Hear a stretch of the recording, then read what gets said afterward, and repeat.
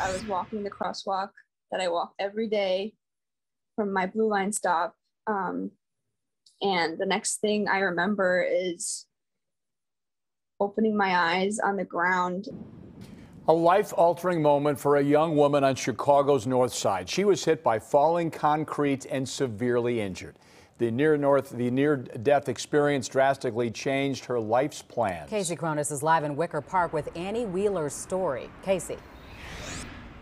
Corey and Dawn, that college student, had plans to start her career as a printmaker this spring, but her life was turned upside down in an instant.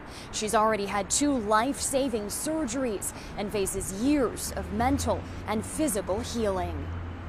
It feels like my whole life just did a somersault. An ambitious and talented fine arts student, Annie Shea Wheeler was just weeks away from her college graduation at Columbia. I don't really know where to go from here. On April 6th, she was walking home from her Blue Line stop when chunks of concrete fell from a building's facade at the corner of Milwaukee and Ashland, striking her on the head. Some of those chunks were as large as couch cushions. This is about 12 days healed. In addition to a skull fracture, Wheeler still has a concussion.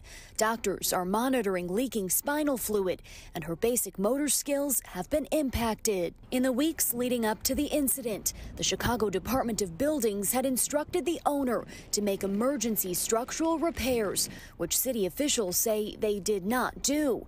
Wheeler's attorney has filed a complaint against the property owner, Virgin Future Properties, LLC, and the scaffolding company, Chicago Scaffolding, Inc. When they knew stuff was falling in an area way outside of what they had attempted to guard against. Wheeler says she is now unable to finish school and has to return to her hometown in Michigan, but despite her pain and trauma, she remains optimistic. I'm not a defeated person. I know I'll find my footing. Wheeler's attorney has not yet put a dollar amount on how much they are seeking in damages. Meantime, we made multiple attempts to reach both the property owner and the scaffolding company today, but have not yet heard back.